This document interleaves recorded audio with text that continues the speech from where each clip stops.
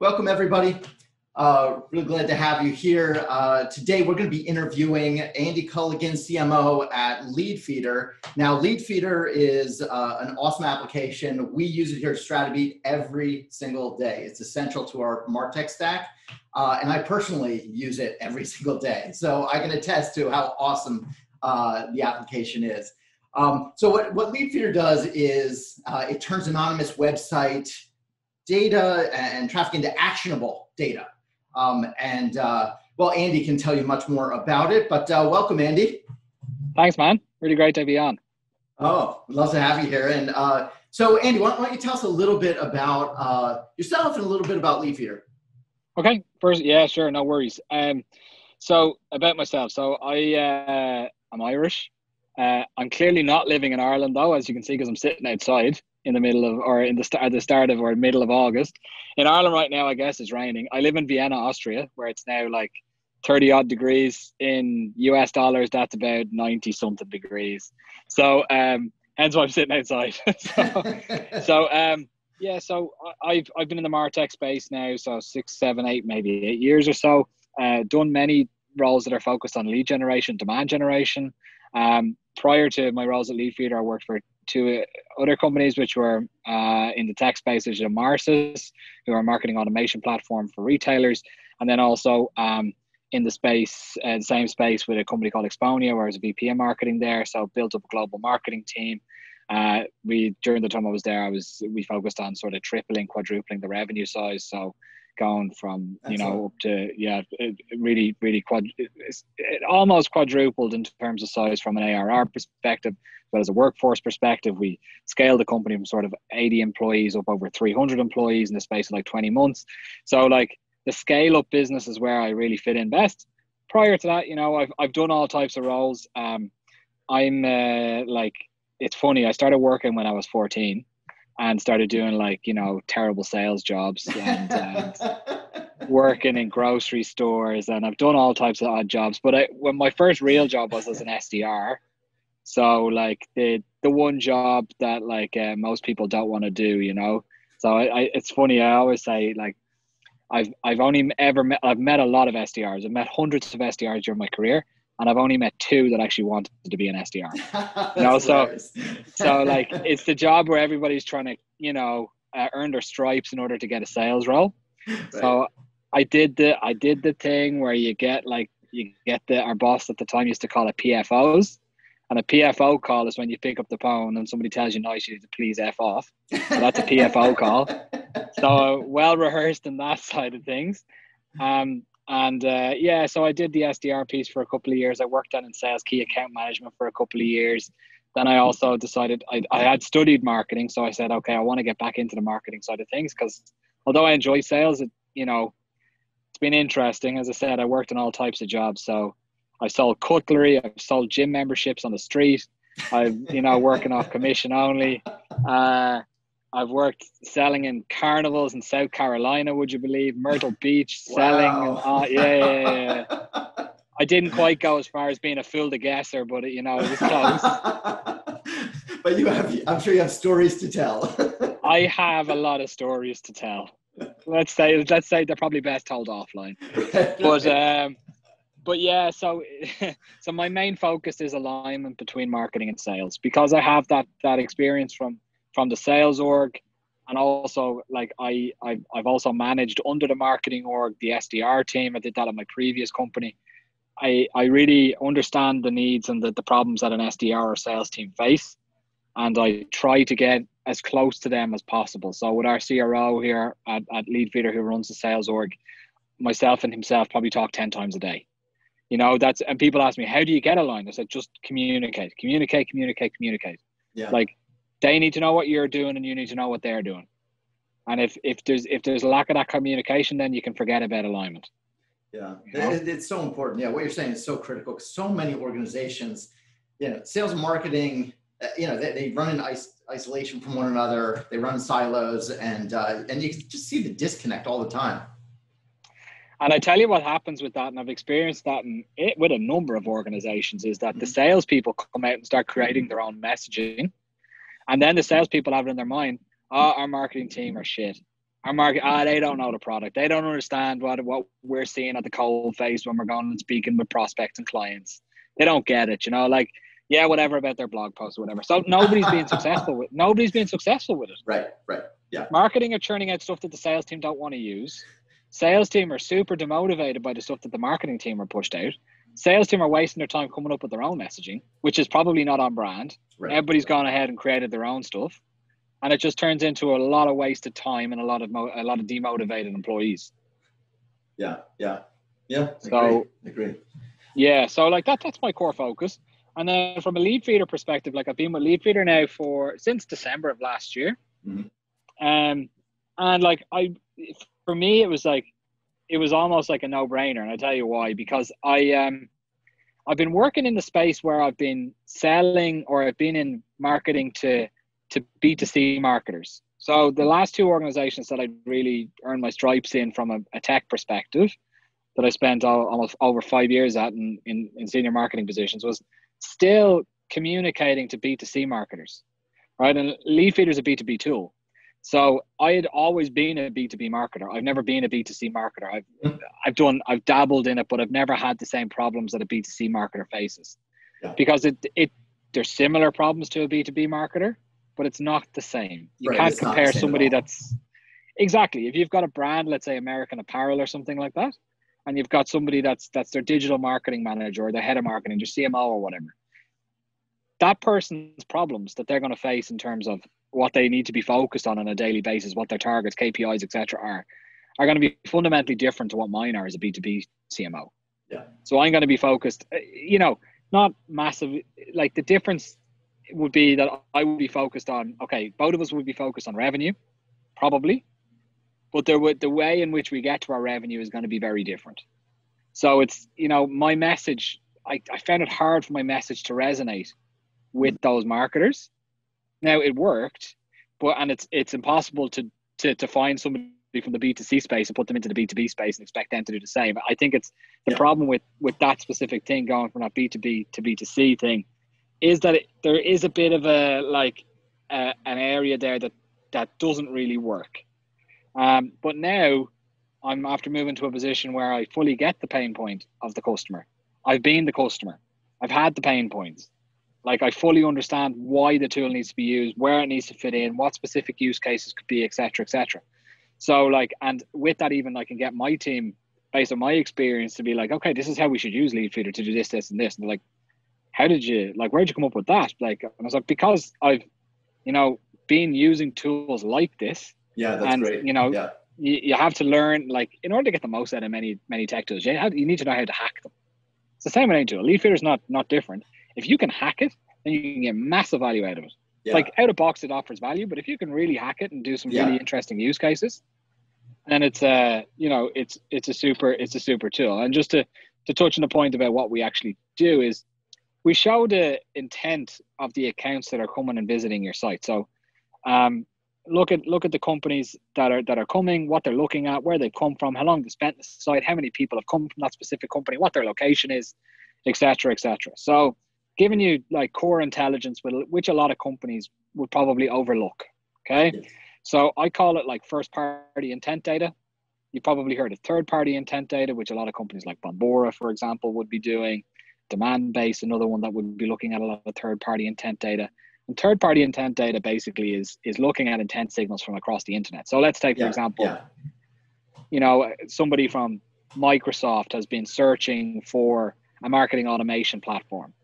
And that search query would then show up as basically somebody from Microsoft has been searching for marketing automation, therefore Marketo might be interested in that. That's a super high level example there. I'm after doing that no justice whatsoever. But that's the difference. Whereas first party data is the data that you own. So it's people coming to your website, interacting with your content, knowing your brand, knowing what you're about. And then what you can do is the more the people come back, the more you can score them. And then basically what we show is, hey, these ones are showing particularly high intent because they've come and looked at the pricing page, which is a good intent signal. They've also come and looked at 12 different blog posts. They've done X, Y, Z, and then we show the company and the location and the number of people that have come. Right. And I think another advantage of the intent data that Leadfeeder brings it's so timely. It's real time. I can see what they were doing this morning. I can see what they were doing yesterday, and I can see exactly when they were doing it, how many of them were doing it, right? What each one was doing. It's so timely. You just can't beat it. Exactly. And if you're a salesperson and you're working an account, like a good use case is you're working an account that's maybe gone a little bit quiet, especially during these times. People, they're pushing out budgets. They don't want to make a decision, and it's gone quiet. You can set up an automation or a notification to let you know when people from that account are coming back and visiting the website. Yeah. So you get an automated, almost immediate, a couple of minutes delay, almost an immediate notification to say somebody from company XYZ has been coming and looking at the site, and then you can dig in and see what they're looking at, and that will reopen the conversation. Yeah, and that's especially important for any B2B marketer that's doing ABM marketing. That's invaluable. For sure. Yeah, in ABM, there's a couple of interesting use cases. Like we use it ourselves within our ABM campaigns. So we have our total addressable market list already mapped out. Okay, and with that, what we've started to do is take the Leadfeeder data of anybody that's been visiting from specific companies to the site, extracting that information and then pulling it into LinkedIn to retarget them. So we cross-reference it back to our total addressable market list, which we have already uploaded into Leadfeeder. And then it's doing a match when one of those companies comes to your site from your total addressable market list. And then what we're able to do is then extract that information out to retarget them even further. You can push that across the sales team and get the sales team to also do a follow-up whilst at the same time retarget them from a marketing perspective. So it's a bit of a double-edged sword there. Yeah, very effective, very effective. Now, so this is one use case. Can you give us, another really interesting use case of Leadfeeder that you've seen among your customers? Sure. So we've actually copied this one recently. We've taken it from one of our customers. So you learn a lot from your customers. It's one thing that I've asked my team a lot of recently is like, oh, when was the last time you spoke with a customer? Like, I don't know, 6-7 months ago. And I'm like, you should be speaking with a customer every 2 weeks. Right. Every 2 weeks.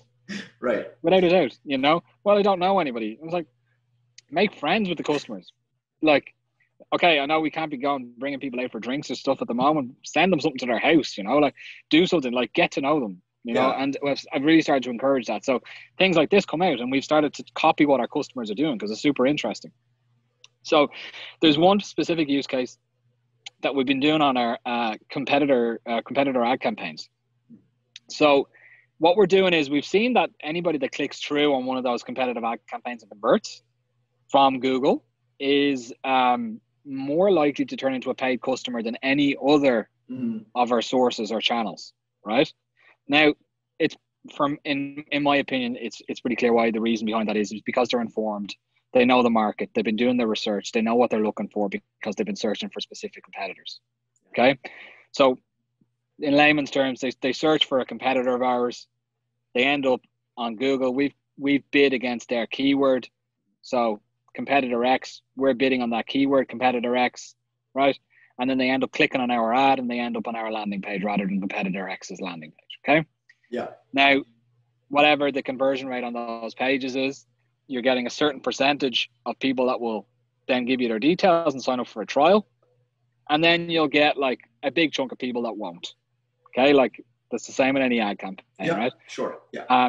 But you're still paying for those clicks. You're still paying for people to click through on those ads and they're not cheap. Right. So what we've started to do now is we've started to look at those companies which are clicking through on those competitor ad campaigns and understanding what competitors they've been clicking through on.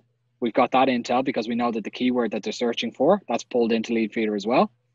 So let's say Stratabeat, right? Mm-hmm. Stratabeat have come through. They've looked for a competitor of ours, let's say Lead Forensics. They searched for Lead Forensics. And there's me giving a shout out to Lead Forensics here, like a bad CMO. They've searched for Lead Forensics. What we can see then is in Leadfeeder, we can say, okay, somebody from Stratabeat has clicked on the ad campaign. Their keyword search was Lead Forensics. We know that anyway because they clicked on the Lead Forensics campaign, but they haven't actually filled out the form. We know where they're based. They're based in Boston. Okay. We know the type of user that we were pushing that type of ad to. So it was to a salesperson, marketing person, for example. Then what we can do is we can make a fairly good assessment, judgment, say, okay, let's follow up with these 3 or 4 people from Stratabeat after we do our research. Within the tool itself, there's also the contacts feature. With that as well, you can get some really good intel, like when you're following up and say, hey, Leadfeeder offers this feature, whereas Lead Forensics doesn't. Leadfeeder has these particular types of contracts in terms of pricing and what type of contract we want you to sign versus what Lead Forensics doesn't have, you know, and you're able to base your conversation there off of like, what are the competitive battle points against your competitor, right? Yeah. That's one use case that works really well for our customer. We've just started it now, and it's actually starting to turn up some good business for us as well. So, and from something that it took 2 or 3 minutes to set up. Like, we were already doing the competitor ad campaigns.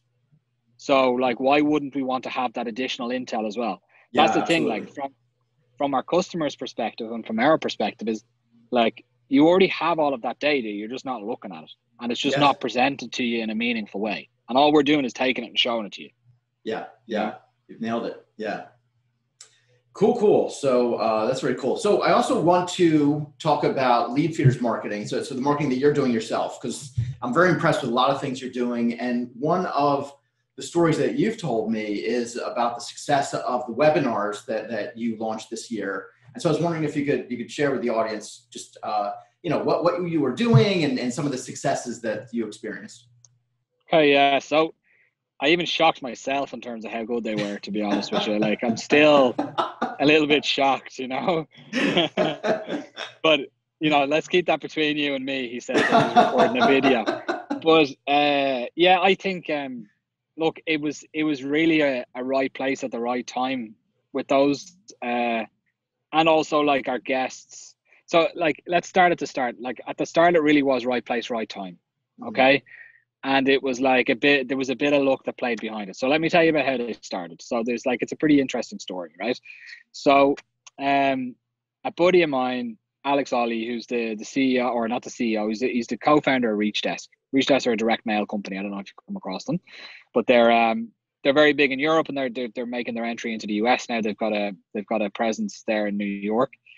But I was actually talking to Alex on I think it was like the 16th of March. Okay. No, the 14th of March. It was the 14th of March. It was a Saturday. Okay. It was a Saturday, right? Yeah. And the fact that I know the date just goes to show, you know, how much I've been thinking about this. Yeah. So so we got chatting, and we were just texting, you know, and I asked him how our ReachDesk getting on. It was, so Trump just announced, I think on the Thursday, which was around the 12th, that they're going to be closing the borders in the US. And, you know, that's when the world really started to panic, I think. Like, we went into lockdown a week later here in Vienna, in Austria, or maybe actually a week beforehand we went into lockdown, actually. Okay. And that's when around the US started to go into lockdown. But I was talking to Alex, and I said, look, how are things going to ReachDesk? And he said, oh, you know, there's a little bit of fear, but, you know, things are moving. I'm just in JFK at the moment, trying to get the hell out of the US. I was like, oh shit, like, you know, you're in the US, you're trying to get, that's interesting. Like, yeah, you know, I've got like a 9-month-old at home, and I don't think my wife's gonna be too impressed if I get stuck over here. And so I said, okay, well, like, we both just sort of came to it like, hey, let's take advantage of this a little bit, and like, you know, let's do some content. And like, I never shy from content. I'm always pushing stuff out. I'm like, I try to record as many conversations that I have with people. Maybe it will become a podcast. Maybe we'll push it out a video on LinkedIn. But like, always trying to get as much content as possible, because you never know what the gems are going to be. You know. Yeah. A lot of it's just going to be garbage, but like some of it really sticks.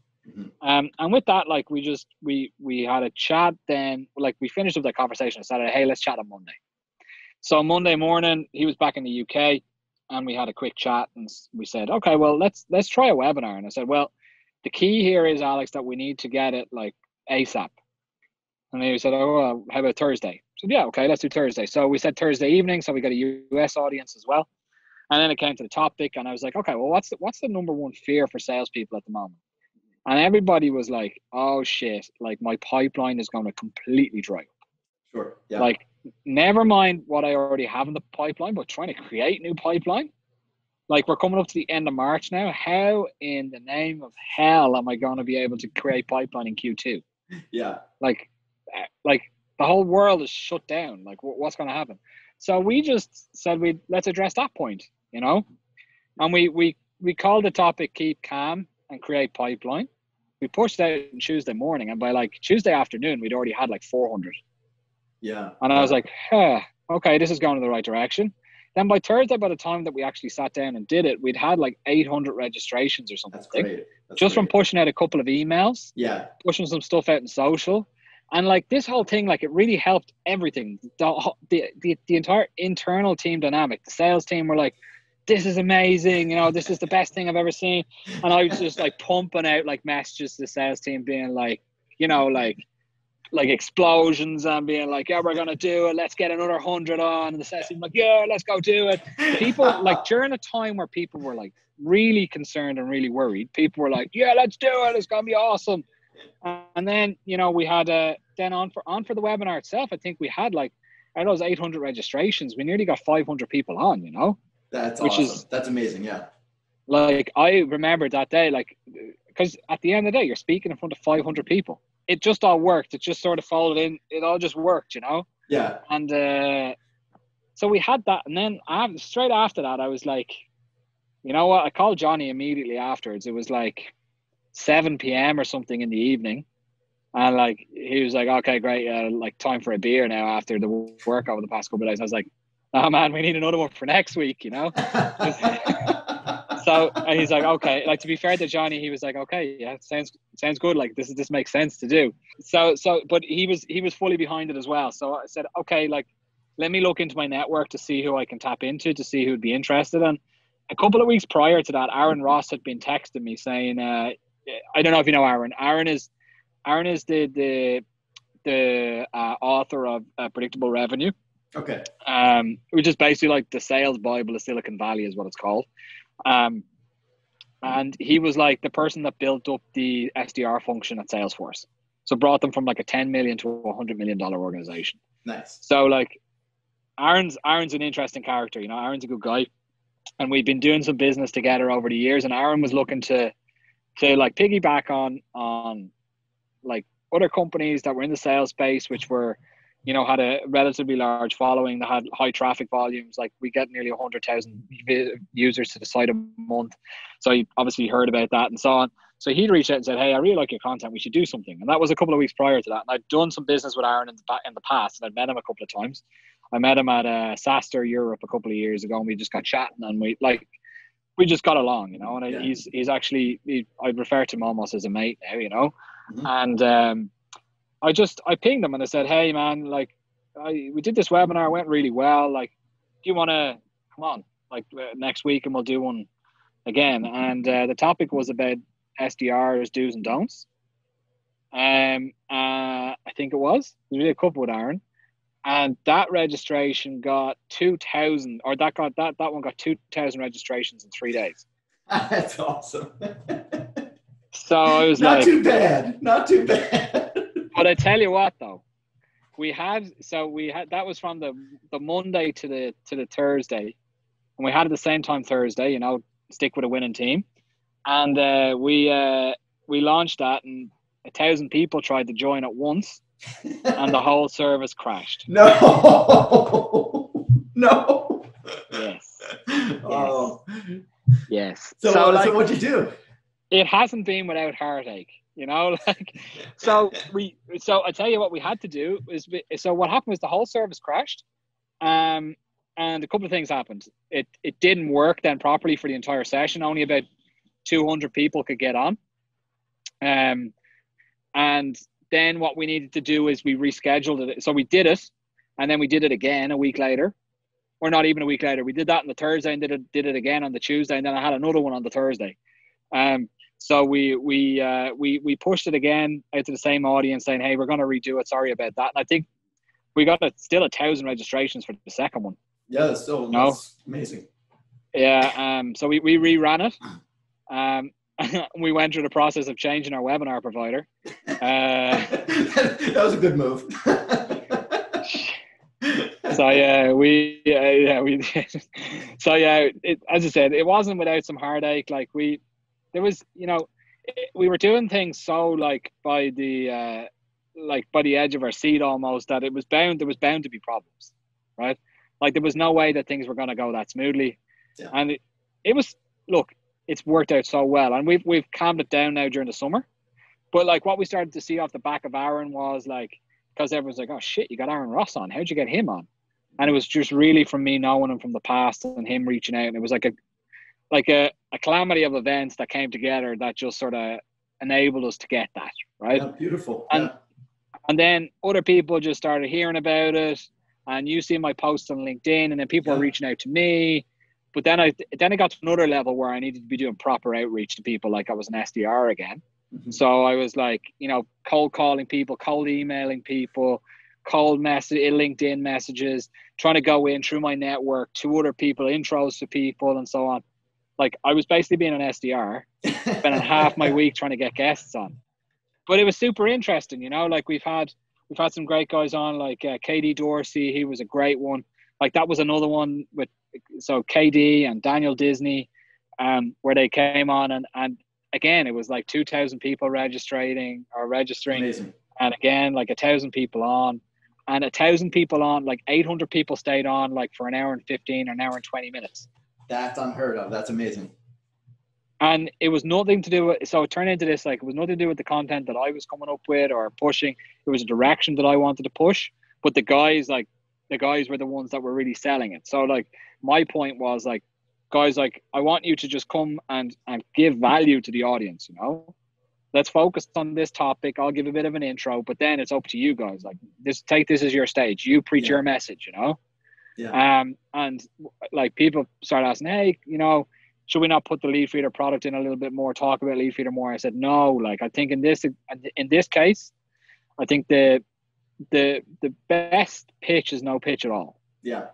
And we've managed to grow our database by like, I think we've managed, out of those 11,000, there's something like 8,000 or 9,000 which are net new. That's amazing. Yeah. For free. We've only spent like $1,000. We spent $1,000. That's insane. That's just insane. Yeah. So it's been great. That's been an interesting journey. Yeah. Well, really, really impressive what you've done with that. All right. So that's looking at what you've been successful with this year. Just amazing. But let's turn to the future. So looking into the Andy Culligan crystal ball, what do you see, for lead generation, for B2B marketing? Like what are big changes that you might foresee over the coming year, the coming 2 years, coming 3 years? What are some thoughts that you have? So yeah, I think people need to stop with the top of funnel bullshit, to be honest. Honestly, that's it's look, this is nothing new, but like the top of funnel stuff is real vanity stuff. People are seeing through that massively. Like even look at the changes and such that LinkedIn have made recently to their algorithm. It's to get rid of those, like, I can 10x your website traffic in 2 hours, to get rid of those like phony experts. That have managed to get these large bases by basically just spreading bullshit. And I think that's going to start trickling down into content. And I think the content is where it's really going to be at in terms of adding value. Like whoever's going to be able to add the most amount of value in content without actually charging people for it is going to win. Like you're starting to see people do these like Patreon groups and so on to get like give additional insights and additional content. I think we're going to start seeing more of that. Yeah. And then eventually that stuff will start moving away from those Patreon groups and start like coming out into the real world. Mm-hmm. And I think you're going to start seeing brands be a lot more fun and a lot more interesting. Like you're not going to have stuffy brands anymore. Like one brand that I'm really, really like excited about and really like interested in at the moment is Gong. Mm-hmm. Gong.io. And I've been speaking with the guys at Gong. We're doing a webinar with them in September. Oh, nice. Nice. So like, of course, like, you have to get them on. So but like they're taking things lighthearted. They're offering real value in the content that they offer, but they're also making it super interesting, like there's so much boring sales shit out there at the moment. Like, it's boring. You're putting people to sleep, you know? And I think it's really about adding value, but keeping people excited as well, because there's such a massive amount of content that's come out in the past 6 months alone, just because of COVID. Everyone started doubling down on their content approach. Yes. But like, there needs to be a certain humor to the content. Like the webinar things that I was telling you about, that we were just talking about, like, I guess you've been on some of them, but they've all been quite lighthearted. There's no stuffiness.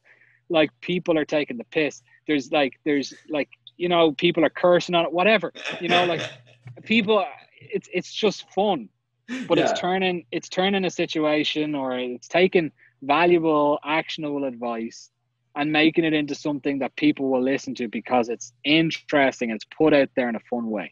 Yeah. You know, like, I've been speaking with a couple of guys about this week, because I've started to, in the background, started to record a podcast. Oh, with, nice. Haven't released it yet. Just, you're the first person in the outside world to find out about it. We've done a couple of episodes already, but it's really, all it is like us just like talking business, but at the same time in between, like, trashing each other a little bit and, you know, like giving out about things here and there. But it's like, it's fun, you know. We're having fun. And I don't know if it's going to work. Like I said to the guys, like, who knows if it's going to work, but let's push it out there. Because the last thing that people need is another stuffy sales podcast. You know, this is the Challenger sales methodology, and this is how you, come on, nobody cares. Like, you know, there's too many people out there that are claiming to read all the business books and listen to all the business podcasts. I don't fully believe it. I think that's all, again, vanity, showing off. I think it's not true. And I think, if you ask me what the next years are going to look like, I think it's people going to be looking for truth in things. Like, wanting to see a little bit of the personality come out. That's what I try to do on LinkedIn, and those posts tend to work pretty well for me when I just start calling bullshit on things. You know, like I said that there was a recent one that I did where I said, like, I started the whole thing off being like, I got up at 4 a.m., made myself 3 cups of bulletproof coffee. I then did, you know, yoga for an hour, and then I did Vedanta training, read half a book, wrote my diary for the next week, did all this. And I said, like, actually what happened was I got up at 7, fed the dog, brought him out to the toilet, brought him for a walk, came home, fed the kids, started working. You know, like, but that type of thing got up at 4 with the sunrise, and I've been fasting for 3 days, and, you know, and that's how you be successful. That whole thing is going to be, it's going to be found out. It's starting to be found out that it's not true, you know? It's whatever works for you. So that's awesome. That's if I was looking into a crystal ball, I think people are going to expect brands to be more real. Yeah, I think that's spot on. And I remember that post that you posted. Yeah. Oh, well, awesome. Well, Andy, thanks so much for joining me. It's been fantastic. Again, you know, I think the world of Leadfeeder, I think it's a fantastic solution. We use it every day. So before we sign off, can you just tell people where should they go? You know, where can they find out more about Leadfeeder, or where can they connect with you? Sure. So people can go to leadfeeder.com. Real simple. You can sign up for a free trial. So we do a 2-week free trial. So you can't actually buy the product until you've seen some value out of it. So we fully believe that the best way to make sure that you're going to use the product is to start to see that initial value. Because we don't want to have customers on board that don't use the product, because they're just going to churn, you know? They go, why am I paying for this anyway? So we encourage you to use the product for 2 weeks. Once you start seeing some value in there, then after that 2 weeks, you can then upgrade, or you can stay in a free light version with very limited features. But you can sign up for the free trial at leadfeeder.com. Real simple. All you need to do is install a tracking script on the header of your site. It takes 2 minutes to install, and once you do that, we already start tracking the visitors to your site. People can find me at LinkedIn. Like, I'm very active on LinkedIn, so you can find me under Andy Culligan. And if you have any questions, anything at all, just reach out. Always happy to, like, you know, shoot the breeze about marketing topics, sales topics, whatever it might be. So thanks again, everyone, for joining us. And Andy, thanks so much for talking with me today. It's been really fantastic. Sure. No worries at all. Thanks, Tom.